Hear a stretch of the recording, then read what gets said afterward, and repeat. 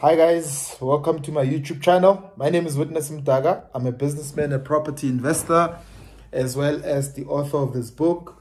It's More Than Just Money, a guide to escaping the rat race and building generational wealth. Now, I want to talk to you about money. What is it and how can you make your own money? Because in this world that we live in, we have to understand that money literally does make the world go round. And there isn't anything that you can do that is big that would not require a certain amount of money. Whether you're doing it with your own money or doing it with somebody else's money, there will be some sort of money that's required for you to do what you want to do.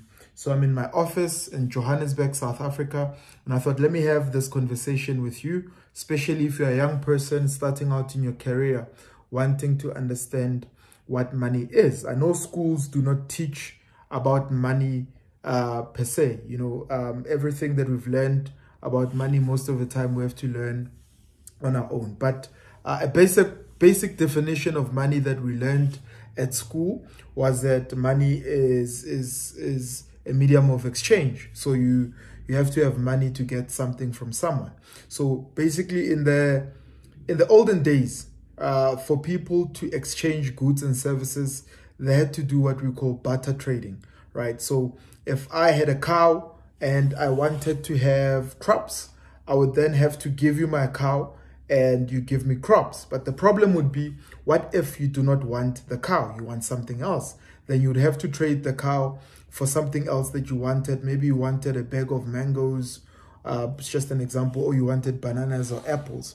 So you'd have to swap that for the cow. Now, there's something else that you need to understand about money. Apart from it just being a medium of exchange, it is a way of living.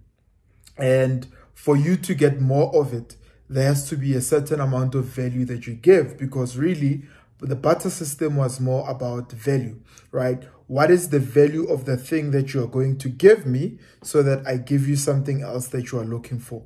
So like, for instance, if you want cows, right? And I'm looking for corn, for instance, that you've harvested, right? The value of the cow that I'm giving you has to be equivalent to the value of the corn that you are giving me. So it's not just going to be you giving me the corn and I accept it just like that. We have to determine what the value of it is, also in comparison to the value of the cow that you're going to get. So the important thing is that you and I have to understand what value is in relation to money, right? If you want to make a lot of money, first you have to ask yourself, what is the value that you are bringing into the marketplace, right? For your boss to pay you a salary, an exchange has to take place. Your boss is looking for you to do certain amount of work and do it in a certain way in order for him to pay you a certain amount of money. That in and of itself is an exchange, right? You are exchanging your skills, your services for a certain amount of money. Now, the amount of money you get paid, right, will always depend on the amount of value that you bring to your boss or you bring to the table. So if I've got a client, right, and I want to charge the client 100,000 rands or 1,000,000, right, the value that I bring to the client will determine whether the client is going to accept my proposition to charge the client 100,000 or 1,000,000, right? So everything will always boil down to what value are you bringing to the table.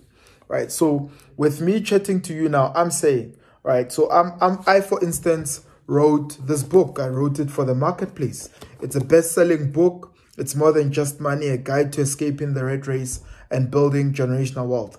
Although I'm a property investor, although I'm a businessman, I'm also an author, right? This book is 275 rands per copy, right? So that is the value of the book. It costs 275 rand for somebody to buy it. But remember, for you to buy this book, you must believe that it is worth that much. Now, there are plenty of books that are 275 and there are plenty more that are more than that, right? And there are others that are $100, right? It all depends on the value that you as the consumer or the purchaser or the reader have placed on the book. I put a price to it. I said it's 275 rand. thousands of people have bought the book because they found value in the information that is in the book. So meaning what is more valuable to them is the information that they find in the book, not the $275 that they pay for it. So they find more value in paying for the book than they do in holding on to the $275. Now, I'm in the rental space as well, property rental space. Now, our units go for anything between 2,000 rands to 6,000 rands. Now, depending on the size of the unit that you're looking for, and whether it's a bachelor apartment, a one-bedroom apartment, two-bedroom apartment, you will decide to either pay 2,000 rands, 4,000 rands, or 6,000 rands. But all of that is determined by how much value you see in the unit that you're looking for. Maybe if you're a family man, you've got one kid, and you've got a wife, you will decide that you're going to live rather in a two-bedroom apartment, because then you would sleep in the main bedroom and your kid will sleep in the it's not a guest bedroom, in the other bedroom, right?